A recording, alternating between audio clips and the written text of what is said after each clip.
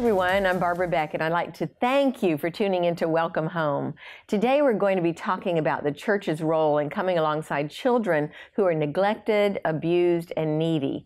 What did Jesus do in his time when there were outcasts? Did he look the other way, or did he encourage people to embrace those who are in need? Listen to this verse from Isaiah 1:17. Learn to do good, seek justice, correct oppression, and bring justice to the fatherless. Well, I think Scripture's mandate is pretty clear. So we're going to focus our attention on one segment of our country's population which is needing justice and help, and that's foster care. Our guests today have a heart for children who are in the foster care system. Bill Hancock is with a Christian organization called Fostering Our Future, which tends to the needs of children needing temporary foster care. We'll also be talking to Dr. Gabriel Salguero of a Calvario City Church, who was a foster brother for most of his life. In other words, his biological parents took in lots of children throughout the years who needed help. But before we get to our guests, let's see what the current ladies have to say about children in need and how we as Christ followers can come alongside those precious souls in our communities who are hurting and in need of love and oftentimes a home. Welcome, ladies. Hello. Glad to have everybody here with us today. Thank you. I want to start with you, Leanne, because you are or were a foster mom. I was. Tell us about your experiences. It wasn't for a very long time. My husband and I, first of all, I was on the board for the Foundation for Foster Children, and I learned a lot about the foster care system, and it really just broke my heart because we didn't choose to be born to our parents, right, and get or have the love that we've had.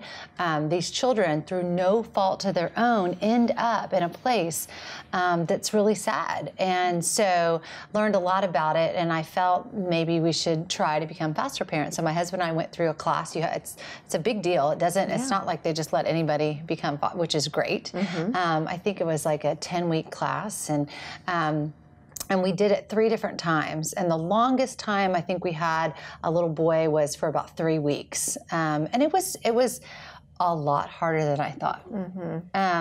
What was hard about it? You know, I think you want them to know that you care for them, and a lot of times they're coming from places that they've either already been in lots of different places and they're angry, maybe they can be, not necessarily. And you can't really treat them how you treat your children. You can't have quite the same discipline.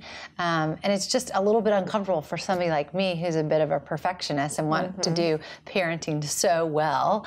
And then also at that time, we didn't have the space. That child, we were only accepting boys because we only had 2 bedrooms for our children. And so the boy needed to stay in Chase's room. So our house wasn't quite conducive to it as well. Did you get older children each time? Each time it was under 5. Okay. There was like a 4-year-old and another 5-year-old, I think. So, yeah. But it was hard. It was hard, but I mean, it was awesome too. Like I was looking for kind of a calling from the Lord. Like, are we supposed to do this long term? Are we not? It was before my non-compete ended for a business, and I decided that He really did want me to go back into a little bit more business role. So, and then there's also the chance that when you do bring in a foster child, that an adoption could actually take place. Now, that's not the intent. Yeah. The intent of foster care is to give a person a temporary home and restore that home, but that doesn't always happen. In a perfect world, it would be great if they all went back. The people that we went through the class with, there were probably 20 other couples, or sometimes it was an individual. Maybe 3 or 4 of them were seeking to adopt through the foster care system. And so they really were looking for babies, and not necessarily like toddlers or. Were you open to that? Had that happened in your circumstances? I think we would have been if it had been the right thing. I think we were kind of open to whatever. Have you other ladies had any kind of desire to bring in children into your home like that? Have you, Carolyn? I tried when I was a little girl. Well, not little girl, just younger in my single days. I was like 20-some. I went and started working as a cuddler at the hospital. And where you go in and the babies that, are very young, there's a lot of parents who don't come in and visit these children. I'm telling you, It was the funnest thing I've ever done, but my heart began to break because there would be little children there for 7, 8 days ready to be checked out, and no one was ever coming to get them. So I started realizing there was something. And then there was another little girl that I remember was 2 years old and weighed about 35 pounds or 30 pounds because the mother was not feeding her.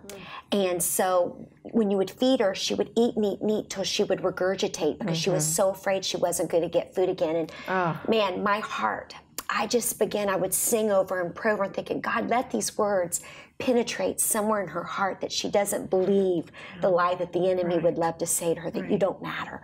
But so I tried to go and be a foster parent, but at that time I was ministering on the road about 300 days a year. And they said, you've got to be willing to get a child at 3 and turn it back in at 3:20. And they're like, and if you're, because I'm like, well, couldn't I bring the child with me? I'm like, how fun would this be? And they're like, no, you really, you got to be. And so, but it was funny because just this week, before I even knew we were going to do this, my daughter, who's 12, looks at me and says, Mom, have you ever thought about adopting or being a foster parent? And I was like, well, and I told her the story. And then as we begin to dive into this, I'm like, Lord, are you maybe saying, that's why I'm so interested in hearing what you all have to say and what it was like, because I mean, this is very dear to God's heart, is to take care of the orphans and the widows. And let's talk about what some of the needs are out there. Kristen, you've done a little homework and you have some stats which are staggering. Right. So some of the things that I read when I was preparing for the show is that on any given day, there are over 415,000 children who are living in the U.S. foster care system, and the number clearly continues to be on the rise. Can I add just to that before you go on? Double that number need to be in the foster care system, and there are, Carolyn, not enough homes. That's to me the sad part. 500,000 are in homes, and that's great. Praise God for the 500,000. Another 500,000 have no place to go. What else? Can I just add to that even? What we learned through the Foundation for Foster Children is there's probably double that are in homes of relatives that don't go through the foster care system, but they're really being fostered or raised by either an aunt, a grandparent, but because they're a relative, they're not necessarily designated. Fostered. That was me. There you go. My mother didn't raise me. My parents did not raise me. My great-grandparents raised me. And it wasn't until I was an adult that I realized that there was every possibility that I could have been in the foster care system had my great-grandparents not taken the responsibility for raising my brother and myself. But I want to say this as well.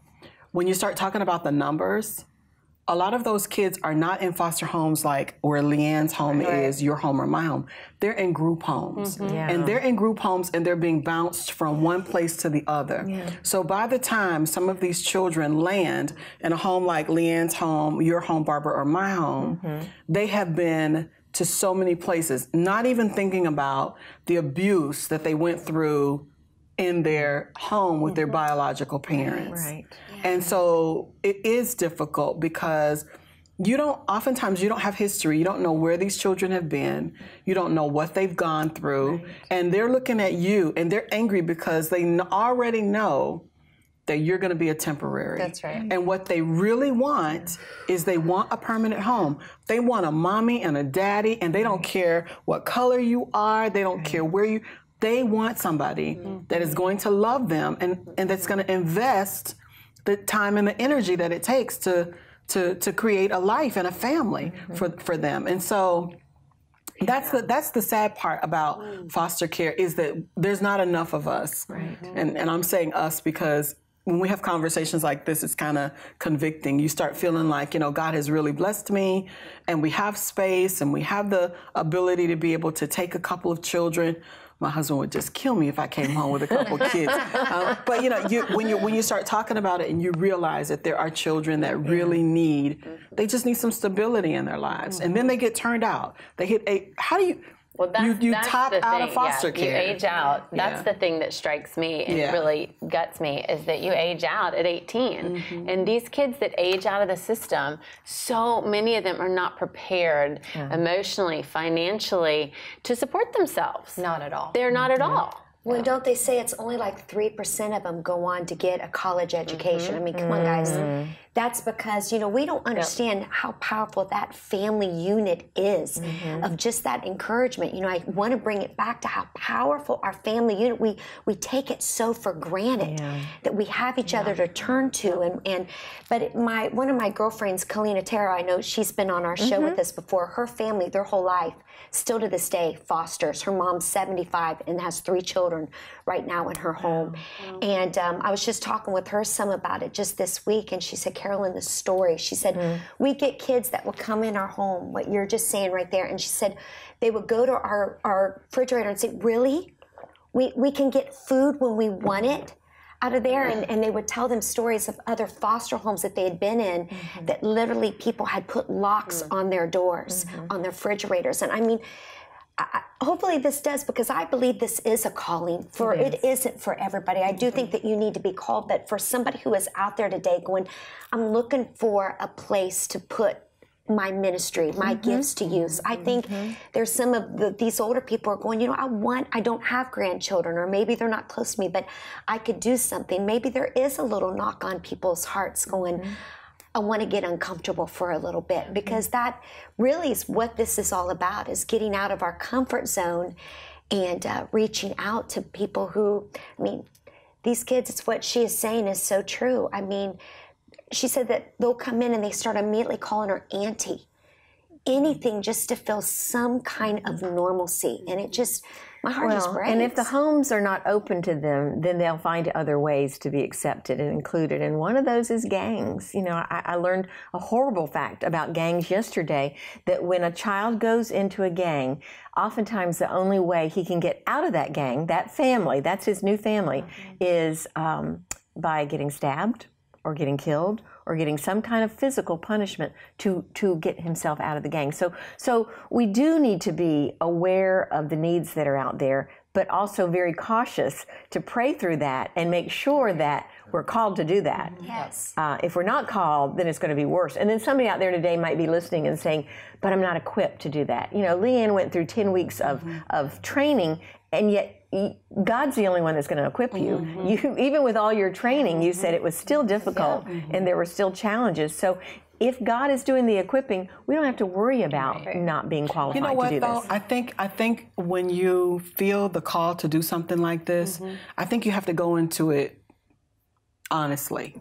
Yeah. And you have to know that when you take a child in and you don't have information on where that child came from or what their life has been like before, you know that it's going to be difficult. Yeah. But if you go into it with the attitude that this is going to be my child, even if it's for a week or 2 weeks or 2 months, because the one thing about foster care, you get a child, you don't know how long that child is going to be there, because there's not always family members that are going to step up and take this child. And in some cases, there are family members that might want to, but they don't qualify for whatever reason. So I think when you go into it with the idea and the mindset that this is my child, then it kind of takes some of the sting out of it, because you know that you're going to have hurdles. You know that you're going to have difficulties. We have difficulties with our own kids. And so you just work through those things. Why? Because this is what God has called you to do. But Barbara, we have some incredible people in our church, and I have some incredible friends. And I don't want to get into calling names, but you know several of the families that I know that have been amazing in terms of foster care. But I have a young lady in my church right now. She's in administration in a school. And I don't even understand, because I know the amount of time that she spends or was spending with her job. Decided she wanted to be a foster parent, went through the training, and I looked up in church a couple of weeks ago, and she has the most beautiful little girls, 2.5 years old and 4 years old. And I looked across the room on Sunday, and she was sitting there with this 2-year-old just up on her lap with her arms around her. And that is all these kids want. That's right. They don't care if you're living in a box. Right. They really just want the love. And so I had a conversation with her after church, and she said, I don't know how long they're going to be here. But when they leave, I want them to know that somebody cares and that somebody loves them. And of course, it's her hope that she'll be able to adopt them. Really? Are they allowed to get back a hold of you? Like, once they leave you, are they allowed to contact you again? I don't think foster care could keep them from doing it if once they hit 18. Well, I don't know what happens when they're... the boy that we kept for, close to a month, his parents were super grateful. It's his grandparents who actually took him. They were from out of state. The parents had come down to Florida and gotten themselves in trouble. So they were here getting arraigned and all that, but the grandparents is the ones who took him. But then I kept in touch, for a couple years, sent him Christmas presents and sent him birthday presents. Yeah. So it just depends. But yeah, there's nothing, there's no like adoption sometimes where it's sealed or anything like that. Yeah. I mean, to me, just any chance that we have to pour some love into people. I mean, just like you, I lost my parents very young, so thank God I had lots of siblings, but my 21-year-old brother had to become my guardian, or, I would have been put into that system. For a long time, I was tossed around to a different home every 2 weeks. I moved houses to the point that at one point I just begged. I packed my bags every time my family would come to visit me, and I'd have my bags packed and just beg them, please take me home. It's not that I didn't love the people I was with. But you just want to be home. Wanted to be with family. Right. And my heart, I could just choke up here even just speaking about it, because man, this is our chance. No matter if we're foster parent or not, but to be the hands and feet of Christ. What an honor. What an honor to put our Christianity into action and love people and encourage them and let them know you are not your past, that God is a future, Barbara, the other thing is, and I had really been thinking about this, because there's different ways to be a part of the foster care system. You don't always have to foster a child and have them in your home for an extended period of time. I believe there's a way. I mean, this is what I have been thinking about. Holidays are difficult, especially for foster kids. It's Christmas, it's Thanksgiving, it's Easter, whatever. And we always get together as a family and we have a great big family gathering, all this food and fun and whatever. And I had just been thinking, there has to be a way, and I'm pretty sure there is, to be able to connect with foster care and say, you know what, can I have 4 kids for this holiday? Even if it's just for a day, to be able to bring them, you know what I'm saying? Well, there's some respite care, which is super important for foster families that are doing long-term fostering, and there's so many difficulties about it. Sometimes they can't go out of state, so if the family needed to go somewhere, the foster children aren't allowed to travel across state lines. So you can help for a few days, but you still have to get qualified or trained. Well, the respite foster care is not quite as stringent. The regular fostering, which I'm glad, it is very stringent. I mean, they're serious about it, which is good. It is good. They should be, because we know in the past they weren't Well, that's always. what I wanted to share about too, is that one of the articles that I read said, fostering isn't for everyone. You really have got to pray about it, and it's got to be a calling from the Lord. But if you come to the point where you think it's not maybe for my family right now, or it's not for us forever, there are ways to help those families who are fostering. Some of that is respite care. Some of it is making meals for some of those families. We have a dear family friend who is helping me out in some ways by bringing meals, a couple meals every week, because our schedule is a little bit hectic right now. And I cannot tell you the amount of love that I feel for this woman, because she is meeting just a very significant need to provide home-cooked meals for our family. So, and it's a huge endeavor. She says it's nothing, but it is. I mean, they are home-cooked meals, 4 or 5 courses. But to be able to do that for other people, to bring home-cooked meals or takeout. She gave us takeout this week. She gave us takeout this week, and it was great. It was great because I didn't have to prepare dinner. So, and then also scripture promises. To maybe cooking isn't your thing, and maybe respite care, babysitting is not the thing, but to write encouraging notes and letters and to give scripture to say, this is what the Lord promises. You can do this. Well, and I'll just talk about the Foundation for Foster Children. A couple of things they do to add on to that is some of these foster kids have never had, like, for instance, like a birthday celebration. And so they give gift cards to the fostering families to give to the foster children. And they do like maybe a lesson, like or prom dresses, things that, they might not ever had experience and that the foster parents can't afford. So just coming alongside is a great way to help. What are some other verses besides the Isaiah verse that I referenced earlier? Do you all have any other verses that speak to this? Yeah, I mean, I have the one that we've all probably heard of, Matthew 25:40, that the king will reply, "Truly I tell you, whatever you did for one of the least of these brothers and sisters of mine, you did for me." Good. Yeah.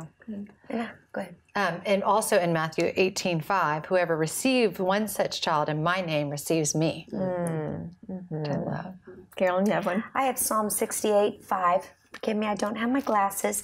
A father of the fatherless and a judge for the widows is God in his holy habitation. He really cares about the widows and the orphans. Absolutely. You know, and we live in sort of a culture, the Western culture, that the extended family does not always step up to the plate like it does in other cultures. And so we have to determine whether or not there are ways that we can come alongside families and people that we know so that we can get out of that. All it is, the baseline is that it's selfishness on our part to not want to give up our time and our freedom and maybe even some of our resources. So if we recognize it and God is knocking on the door of our hearts, I think it's so important. I know recently one of the verses that God's been talking to me about is the one in Proverbs 31. We always think that's the Proverbs woman, but this is part of the Proverbs woman mandate is speak up for those who have no voice. Speak up for those who are neglected, oppressed, destitute. Those are foster children right now. And if you're in a position today where God is calling you, we would caution you to not jump on the bandwagon just because we're talking about it today. I'm not jumping on the bandwagon with my family. We did do foster care back when Kristen was 5 years old. We took in two little boys, a 2-year-old and a 3-year-old, and kept them for about 5 months. And Leanne, it was one of the most difficult things that we've ever had to do because we don't want it to sound like it's something easy, because it's not.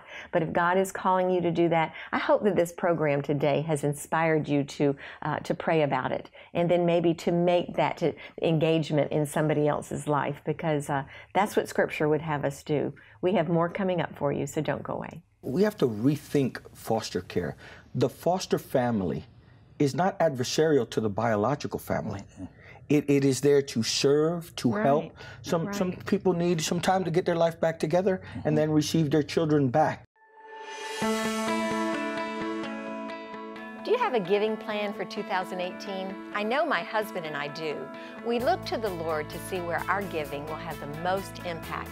And the first place we commit to is our local church. It's very important to us to tithe to our church. But then we pray about what other ministries we should be giving to. I hope you know that Good Life 45 is a ministry. Our heart is to share Christ in compelling ways. We have so many people call, write, and email us saying that our programming brings them such comfort and draws them closer to Christ. Think about television and how many people watch.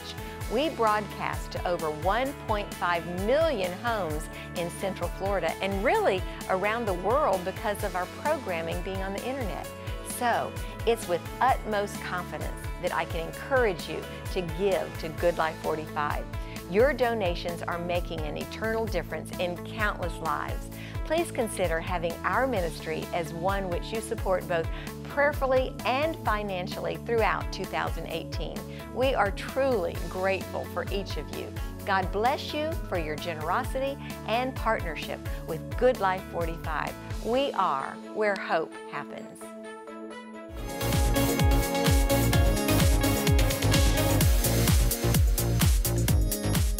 Hey everyone, I'm so glad that you joined us today. May is National Foster Care Awareness Month, and we need to be looking at some of the reasons why we need to be prayerful about this. Those people who do open up their homes to come alongside them, to help them, to serve them, but also, is there a possibility that you and your home would be great candidates to open up your hearts to children who are in need? Well, let's find out a little bit more about it. We have one of my favorite returning guests here with us today, Dr. Gabriel Salguero. pastor at Calvario City Church. Thank you, Gabriel, for being here with us. Thank you. Always an honor to be here, and I'm glad you're covering this subject. Oh, I am too. Well, thank you for bringing it to our attention because it is something that we need to be talking about. So you brought a good friend of yours here with us today, Bill Hancock. You are, I want to get this right, Bill, because you are a superstar.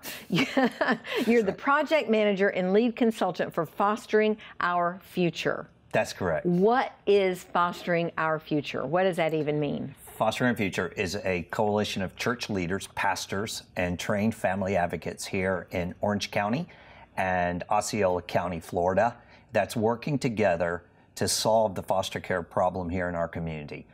Not enough families to serve the children who need them. And when families do serve, they need support. And so we want to make sure that they're supported, they receive the training.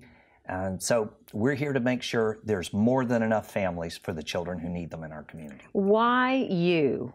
You are a foster parent, right? And yes. through the years, you and your wife have fostered about how many children? Oh, close to 100 kids. That is just mind-boggling. I cannot even believe that. Well, I've been at it a long time. Oh, I thought you were like 25 years old. Come on, no, Bill. I look like it, yeah, but I'm you not, do. really. You definitely do. Okay, so you and your wife decided how many years ago that you wanted to start opening up your home? Well, foster care actually found us. Oh, really? We were in college here in Lakeland, Florida, Southeastern University. Yeah. And we were working for the Florida Baptist Children's Home because we had to work our way through school.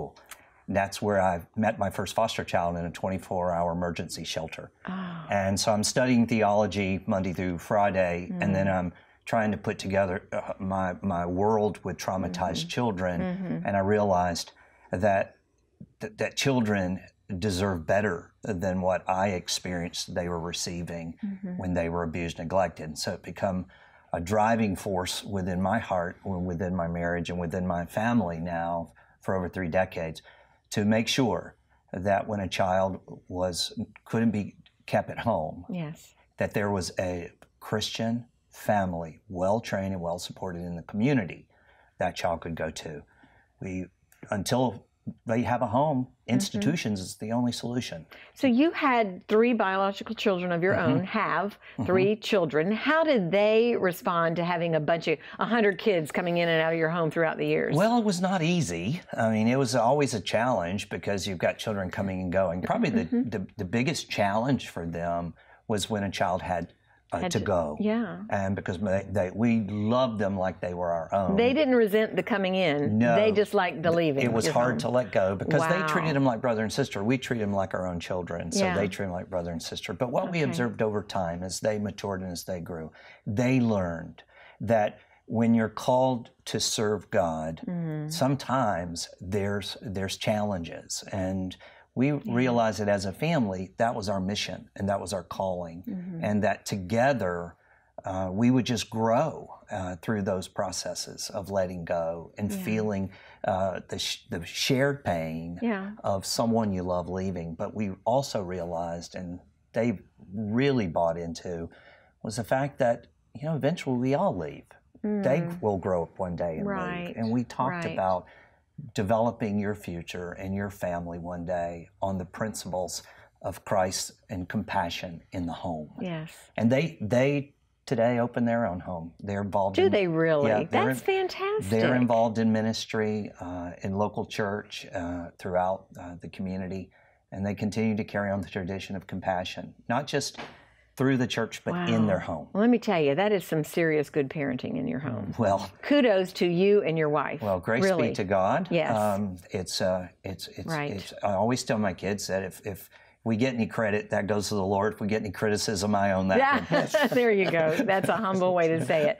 Now, I don't understand how the state and the church can work together on this, because yours is a Christian organization. Yes. Praise God for that. Yes. Looking for Christian homes to put foster children into. Right. So what does the state have to say about that? Well, the state needs help. There are more children in our community than there are foster families, and they have a mandate to recruit families and make sure that children are safe and stable in homes. Right. So the challenge of meeting that mandate is a large a goal for them to reach every year. Okay.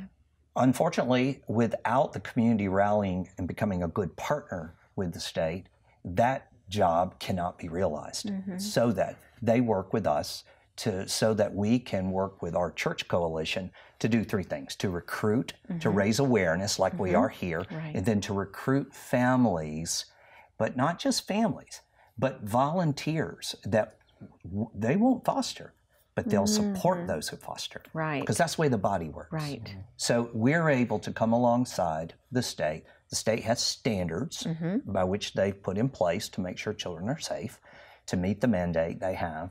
So we take those standards and we make sure that we organize, operationalize, and make sure we're training and supporting families according to those standards. Oftentimes, we exceed them. I'm sure. Because of our passion and our intent to do good. Well, they must love having you. I mean, they should. Is this a national organization, or is it pretty much local in Central Florida? It's working through the Assemblies of God. We're working through the National Children's Service Organization, but there's also pockets of this going on in communities all around the country. Okay. There are 660,000 children in foster care in the U.S. That's really sad. And there are 3,144 counties that make up the 50 states. And in every county, there's churches that are willing, they're just not yet able. Right. So our ministry comes in working with churches to enable them to do what God has called them to do. Well, praise God for giving you that vision. That is amazing. Thank you. So Gabriel, you notice I've gone from calling you Dr. Gabriel, Dr. Salguero. Now you're my buddy. I see you so much now. I feel like you're my friend. I prefer the no titles. You're like my little boy. I'm honored. You're like my little boy now.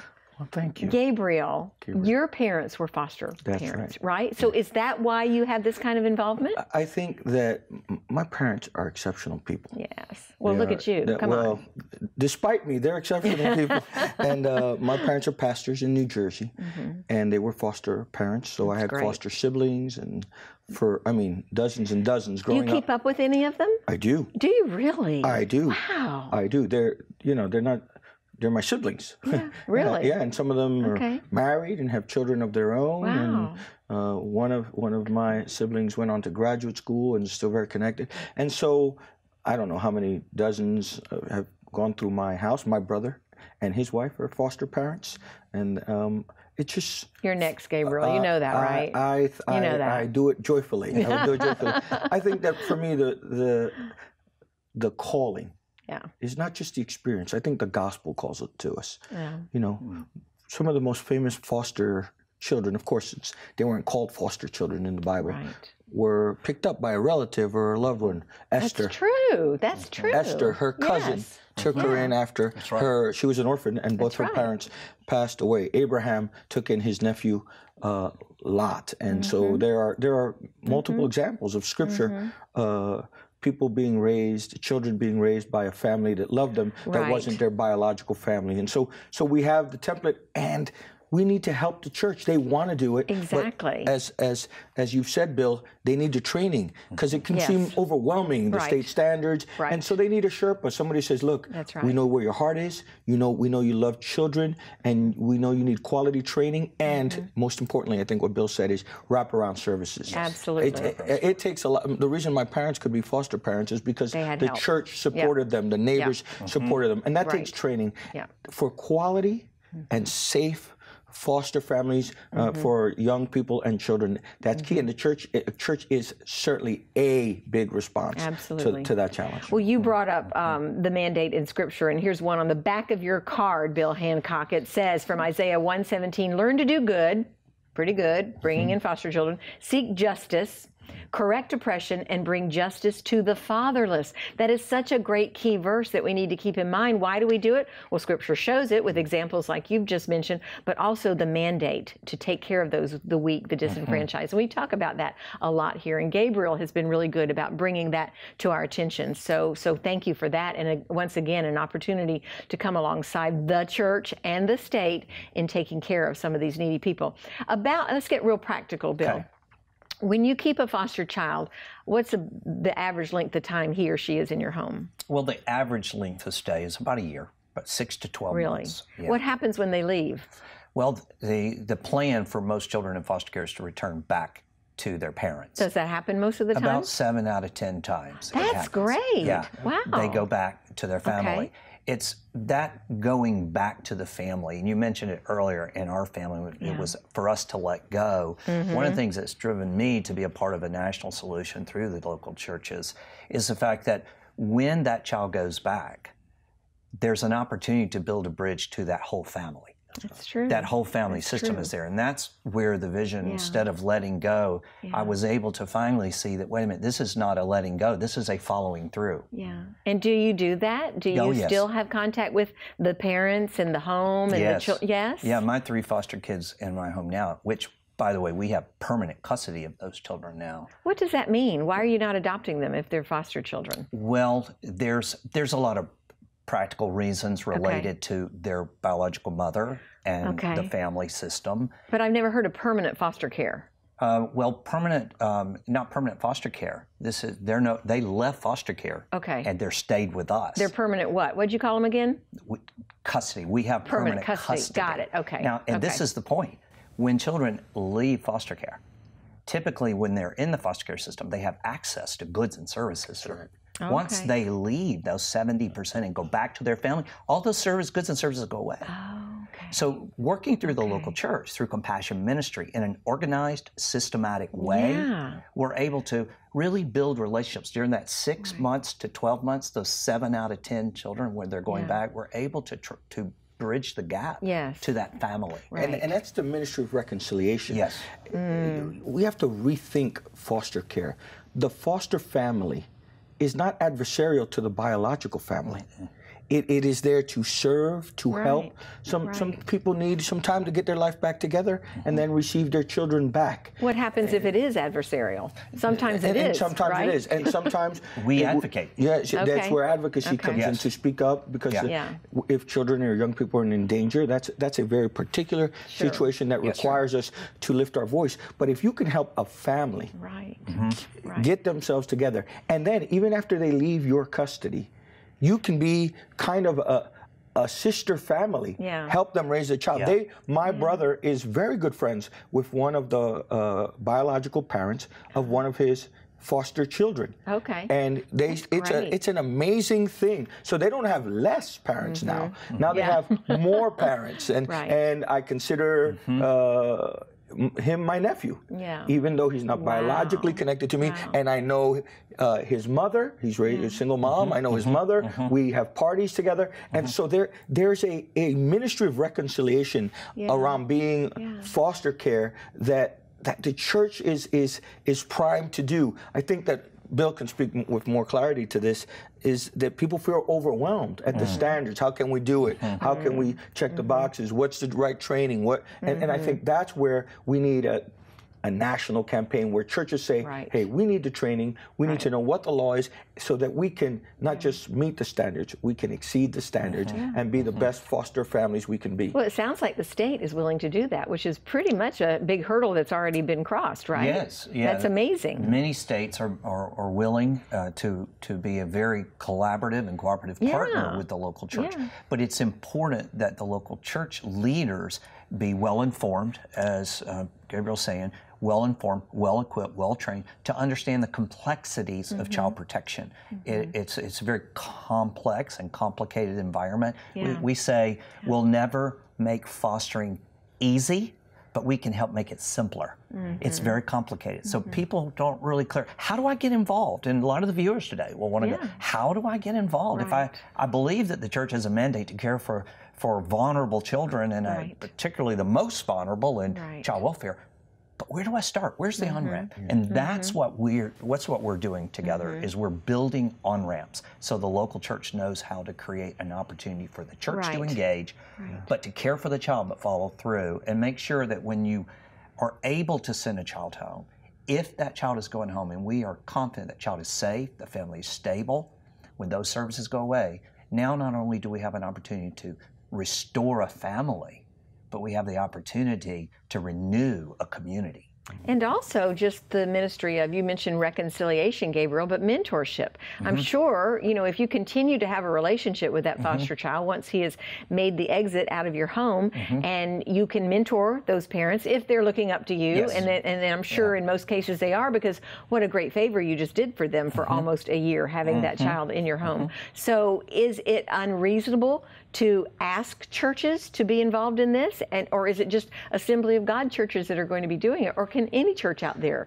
Well, as you know, NALEC is Interdenominational Evangelical Tell Churches. everybody what that is So again. NALEC is the acronym for the organization I serve. Right. It's National Latino Evangelical Coalition, and it's 3,000 or so Hispanic evangelical congregations, and we're partnering now with the Assemblies of God. But we have Wesleyan, Nazarene, non-denominational evangelical churches. So there are 3,000 churches out there doing this? We are in the awareness campaign, and Got it. so we during National Foster Care Awareness Month, we launched our Nuestros Niños campaign, which is a primer on great. here's how you get involved, Yes. here's how you advocate. Because the first hurdle, I think Bill could say, is education.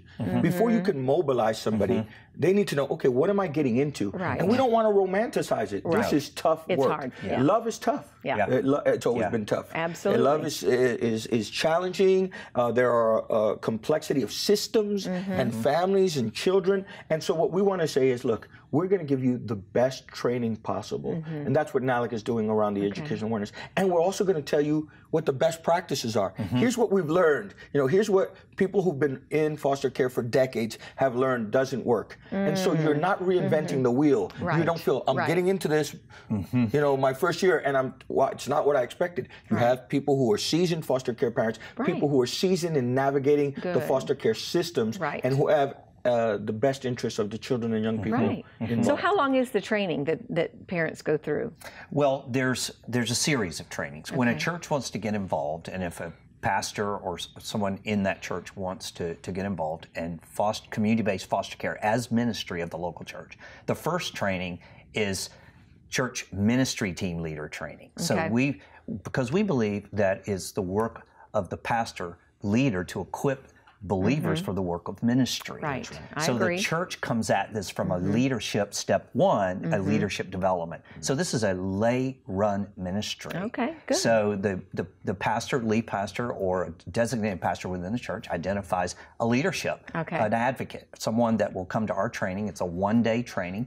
It's 6 hours, and in that we teach 4 things: how to cast vision, raise awareness through your church and local community. 2, how to develop and implement an annual recruitment ministry plan. The third thing is to recruit families to foster and volunteers to wrap around them to support those who foster. And the 4th thing is how to manage the ministry to maintain a healthy, growing ministry in your church. So we teach, that's leadership. The second thing is we train volunteers to half-day training to know if you won't be fostering, but you're going to support someone who fosters, here's the things you need to know about the system, I like things that. you can do, things you can't do. And here's some do's, here's some don'ts, and here's some things about working with children who've been traumatized. Even if you're just mentoring or transporting or babysitting, there are some things you need to know. Because I'll tell you, that's probably one of the biggest barriers is somebody saying, there's no way I could do that. I have no idea how to handle a kid who's been sexually abused. With the proper training, biblically informed, you will you can't believe the healing that takes place. And this is such a necessary ministry, Barbara, because the number of traumatized children in America, and the world for that matter, but our ministry is based here in the United States, is increasing every year. You want to give some numbers? I looked up some numbers. You want me to help you with this? I would love to. But you probably know something that I don't know.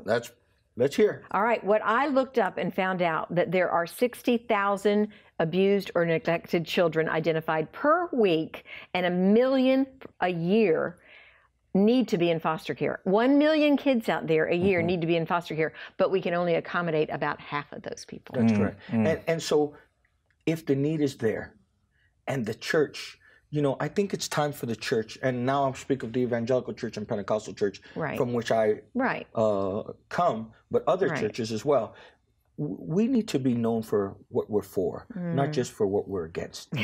And children, which are often among the most vulnerable in the world, traumatized children, whether it's through gun violence, domestic abuse, sexual exploitation, harassment, trauma on so many levels.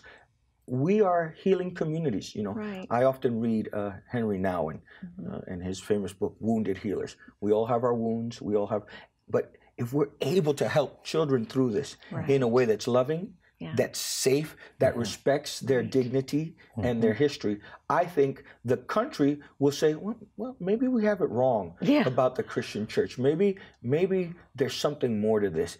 And they can see that we're a loving community and we're a healing community. Well, and then with all the gun violence and the mental illness and all of that that's out there, you know, if we have healthy homes and we're training these children how to be healthy and then taking them, when they exit, giving them an opportunity to be in a healthy home environment again that has been mentored and has been reconciled, then possibly we can reduce some of the violence and I love how you used the word civility the other day when we were talking. We need more civility, also known as love in our culture. You know, I make pop cultural references. I'm a kid of the 80s, and Whitney Houston was everything. She was, you know, she's from New Jersey, from where I'm from. I saw her in concert in person. Is that right? Yes, I did. But go ahead.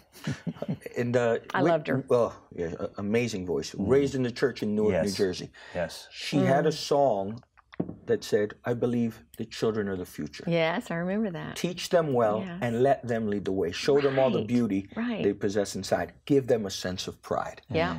And that song. Can you sing that, do you think, Gabriel? I could, but I don't know how pleasant the hearing would be. Okay, so then we'll not do that. As a singer, I'm a great preacher. Maybe stick to spoken word. Okay, keep talking then. And so this pandemic, this epidemic of traumatized children and families, if we have healthy people and communities, the African proverb, it takes a village to raise a child. If we can step into that place with humility, we don't have all the answers. Right, but we're learning. We're learning, and when we make mistakes, we apologize. And we're making ourselves available. That's right, and that's half the battle. Yeah, it is. Here am I. Yep. Send me. That's right. And so I think, you know, I'm appreciative to Bill because I've learned so much. We've known each other for a few months now, and when God placed on our heart foster care and foster care awareness, we were looking for people who had experience, not just the kind of being a foster parent, which is invaluable experience, but navigating the systems, helping churches and community-based organizations to be supportive. And so Bill... Well, that's big vision as opposed to just one or two families out there. Call and see if you want to... But no, you're going to reach multitudes. Changing the culture. I think changing the culture systems around foster care. And this is his language. I mean, systems change. How do we... And there's two things that have to change. So people think, oh, just the systems of government and society. No, church has to change. Systems. It's self-understanding of what it means to be change throughout both private, public sectors, both community and national initiatives. You know that God speaks to this guy, right? Absolutely. I mean, he sought you. He found you. Is that right? Is that what I'm hearing? We were brought divinely together, no question. He has a heart, question. and you have a heart. And Calvario City Church is going to be one of those churches trained to be able to offer foster care for who knows how many families. That's right. We're almost out of time. I can't stand the thought of that. But I want to ask one more question, Bill, and you both can answer this because you're familiar with what does a foster child look like? And I know there are probably a million faces out. Well, there are a million faces out there. But what usually puts a child into foster care? Well, let me first of all a little bit about demographics. About 50% of the children who are in foster care, our community and around the state and nation, 50% are under the age of 9. Oh, so sad. So they're young. The fastest growing population is children under 2. Wow. Abandoned at birth in hospitals. Those are rapidly growing numbers. Children having babies, and not being well equipped. So the demographics, and then you have about 41% of the children in our community are in foster care are adolescents, and if without a home, they end up in institutions, which sets them up for major failure. Absolutely. Children are coming with traumatized past experiences. They have difficulty bonding. They have challenges with limits. They struggle with what is good and evil, right and wrong. And then they really are confused about what it means to be a mature adult because they haven't seen a lot of mature adults lead in the midst of their own personal crisis. No good role models. Say the last thing is children are looking for adults can lead through the complexity of their lives. Children are facing complex issues. We must lead in the midst of that complexity. It will take, as my friend many times says, It does take a village. Yes. And in my vernacular, it begins with the church. It takes a church. Absolutely. Gabriel, you got 10 seconds to wrap us up. Look, I have a foster brother who's now in his 40s, has children of his own. His name is Nestor. Love. There was misunderstandings of what love was, and we led with love. And I think it changed my life. Yeah. I was changed for him coming into my home, and I'm sure he was too. Thank you so much for being here with us today, for all that you're doing there at Calvario City Church. Dr. Gabriel Salguero and Bill Hancock, if you want more information on fosteringourfuture.info, go to that website that's on your screen right now. Get more information. Let God pierce your heart. Just be open to the possibility of either volunteering in this or possibly being a foster parent. Depends on what the Lord is leading you to do. But there is a great need out there. And I praise God for men like these, godly men, who see the need and do something about it. We have more coming up, so don't go away. We'll be right back.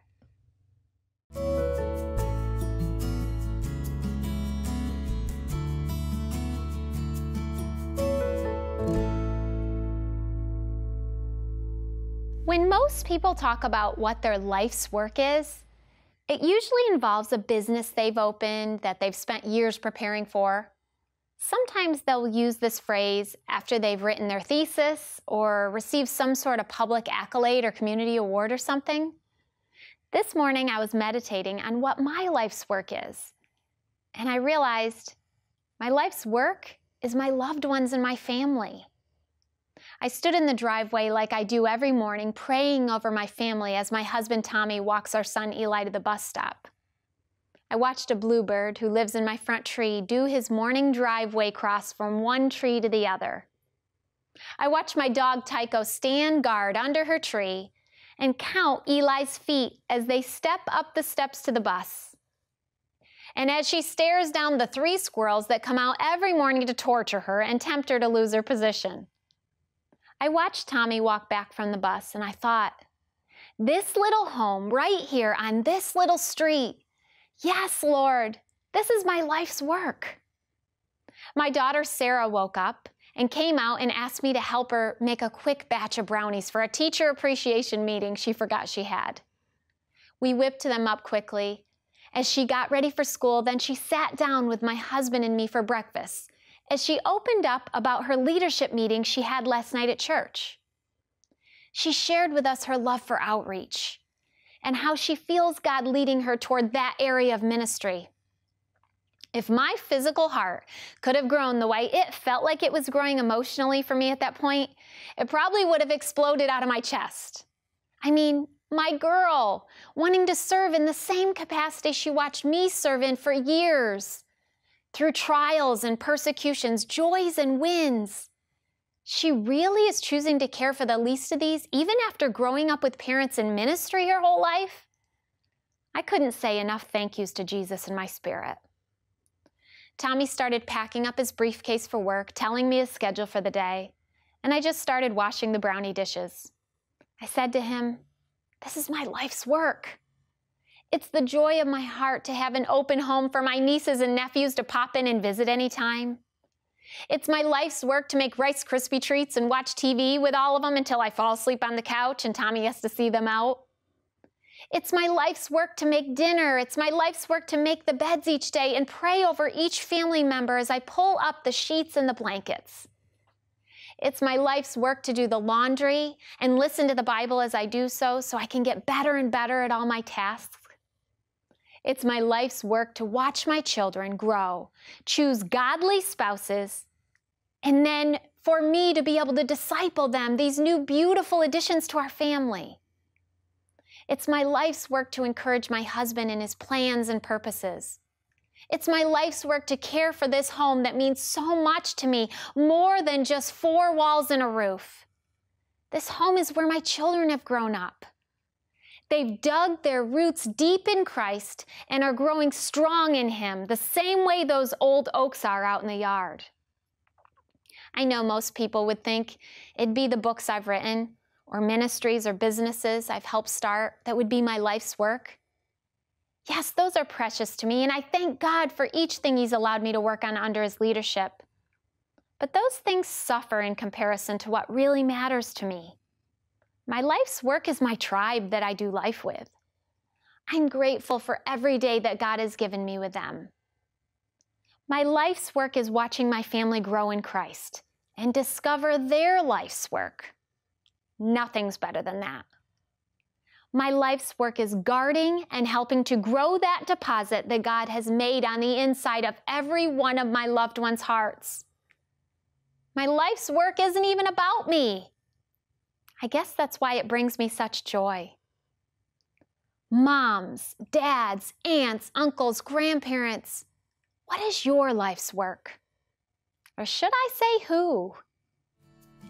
For more on renewing your mind in the Word of God, visit us at Unforsaken Women sometime, or check out our website, unforsakenwomen.com.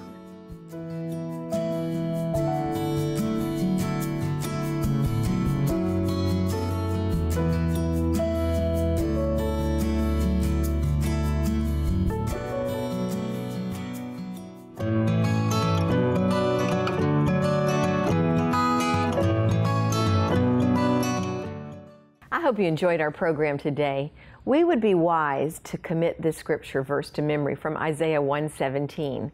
Learn to do good, seek justice, correct oppression, and bring justice to the fatherless. Those are pretty strong mandates about how we should be spending our time. How do we learn to do good, correct oppression, bring justice to the fatherless? Well, the first step is to recognize the need. And when I discovered that there are over 1 million children in the United States who need foster care, and only half of those needs are being met, I figured that this was an area that I could be involved in. In fact, 35 years ago, my husband and I took into our home 2 little foster boys, ages 2 and 3, whose mother was living in a beat-up old roach-infested car and whose husband had long since left her alone with these children. She simply needed temporary assistance, and so we took her 2 little boys into our home for a season. Once she got her life in order, and thankfully she did, the boys returned to their mom. And that's one of the goals of foster care: temporary help, and then restoring them to their rightful place with their parents, if they're fit and able. But isn't that a little bit like God and what He did for us? He saw the need, He recognized our sinful nature, and He gave up His Son and provided a place of eternal security for us. Even if we don't have an earthly father, we do have a heavenly Father who wraps His arms around us and loves us unconditionally. That's the model of what we should be doing for those in need around us. And that, dear friends, is our note of hope for today. Thanks so much for joining us, and God bless you.